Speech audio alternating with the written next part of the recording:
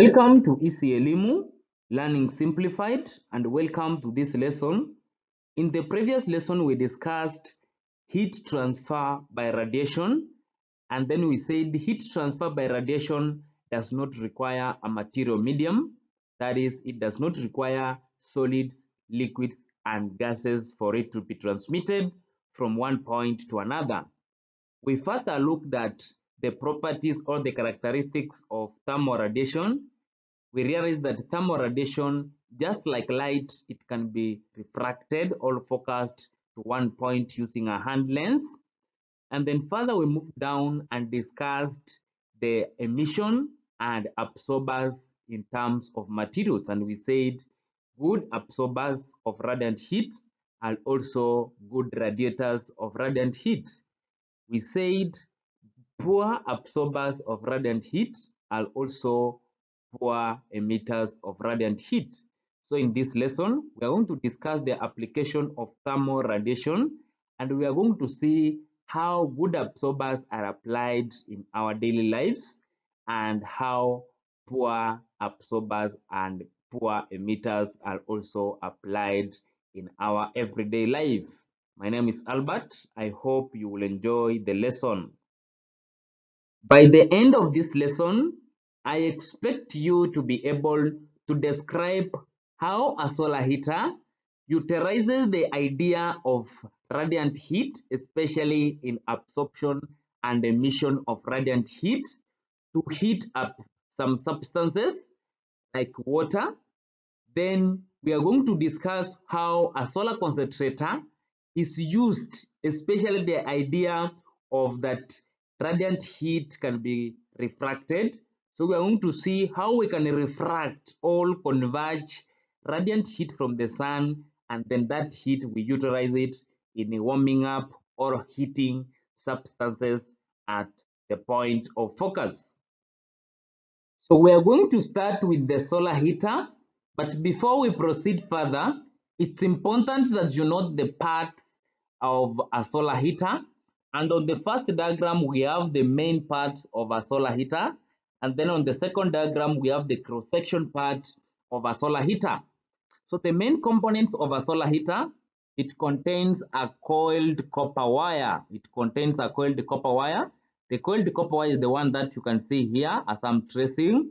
This is a coiled copper wire. As you can see, it's coiled several times. The reason why it's coiled several times is to increase the surface area, which will be in contact with the radiant heat from the sun. So it's coiled several times so that to increase the surface area of absorption of heat from the sun. Then it's painted black. It's painted black because black, we said, black substances are good absorbers of radiant heat. So we paint it black so that it can absorb maximum heat from the sun. Then the other part is a glass window. Glass window, we are going to see it, what the function of that glass window later. And then we have copper. The reason why we use copper is because, remember, when we were testing thermal conductivity of materials, we said copper is the best conductor of heat, followed by aluminium, then iron, then lead, and then wood is a poor conductor. So here we're going to use the best conductor of heat, that is copper. Then we have the water inlet. Water inlet, that is where we put cold water inside this pipe. Then the water will be moving through those coils under the heating of that rays from the sun. Then when it gets out on the other end, it will be warm water. And then the last component of the main component of this solar heater is the storage tank, which will be storing the water that has been warmed up or that has been heated by the sun. Then the second diagram here you can see is the cross-section part of a solar heater.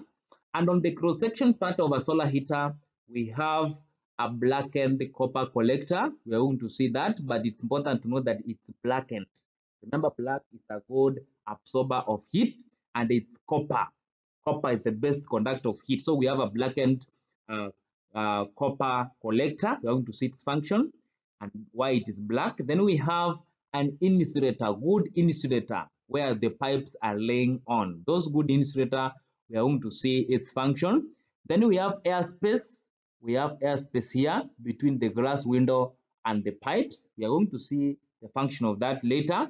Then we have blackened copper pipes. Of course, we have discussed this one. They are black so that they can absorb maximum heat, and they are made of copper because copper is the best conductor of heat.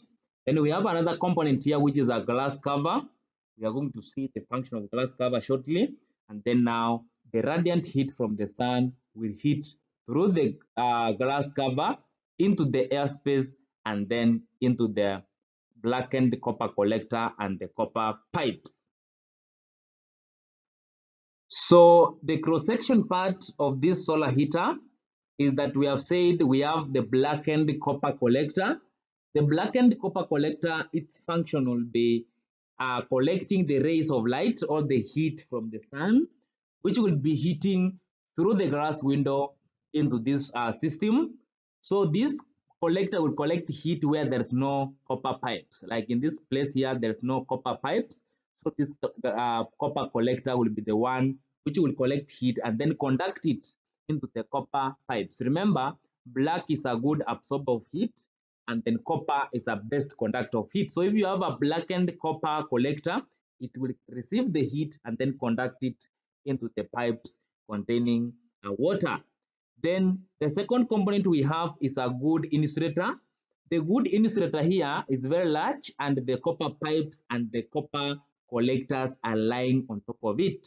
The reason why we use this good insulator is to make sure that the heat which is received by these pipes is not conducted away. So we make sure that we use an insulator so that the heat is not conducted away, since insulators don't conduct heat.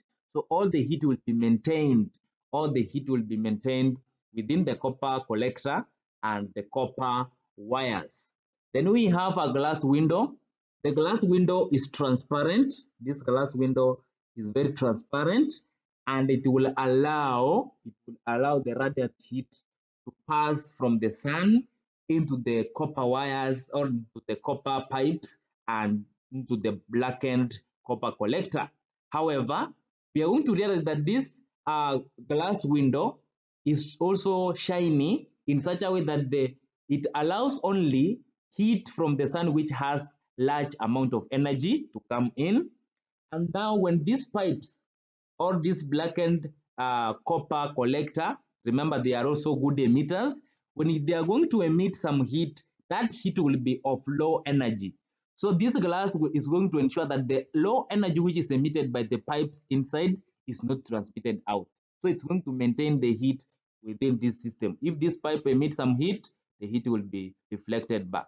If they try to emit to the outside, then they reflect it back into the system, and through that the water will maintain, or the heat will be maintained within the system. Then the other part that we have is the airspace. We have the airspace between the copper wires and the collectors and the glass window. Now air, remember we said is a very poor conductor of heat. This air is a very poor conductor of heat. So this space will ensure that radiant heat from the sun, since radiant heat does not depend on any medium, so it will penetrate through the air. But once it has heated here, we use this air so that heat cannot be conducted outside. So this air will act as a poor conductor of heat from inside these pipes to the outside part. So all the heat will be maintained within the solar heater because of this air space, which will minimize conduction, and also due to this good insulator, which will also minimize heat loss from these pipes into the environment. And also this glass window will make sure that the heat from the sun of high energy will enter into the system, but the low energy heat which will be emitted by the pipes will not move out. It will ensure that that heat of low energy will be reflected within the system. So that is how a solar heater works. So the second application of radiation as a mode of heat transfer is in use of solar concentrators.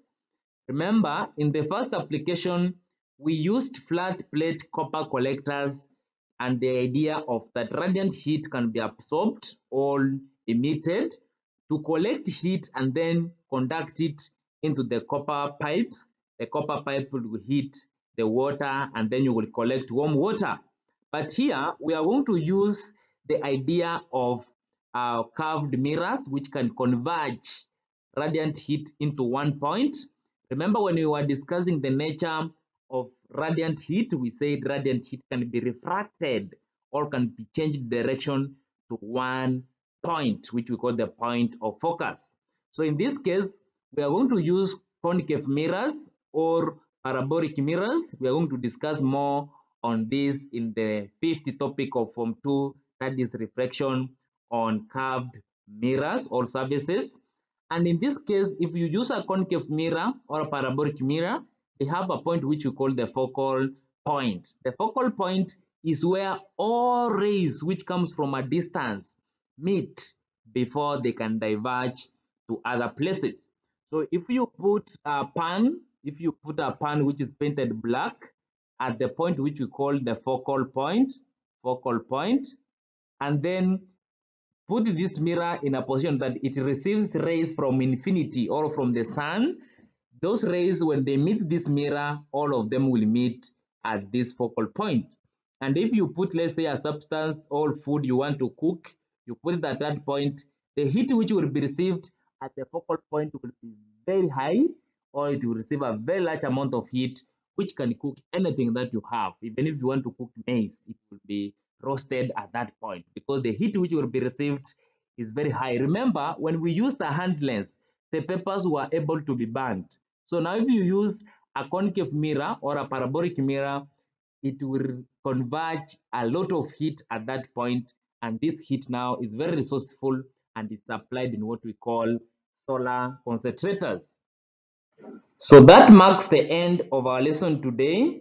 In the next lesson, we will discuss the general application of heat transfer in terms of conduction, convection, and radiation at once in an instrument we call a vacuum or a thermos flask.